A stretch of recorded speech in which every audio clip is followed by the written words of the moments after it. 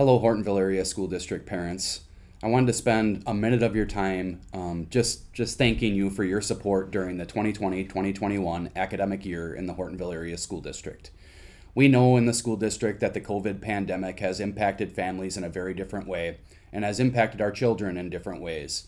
But without your support in following our mitigation strategies through the 2020-2021 academic year, we would not have been able to be in session for the entire year.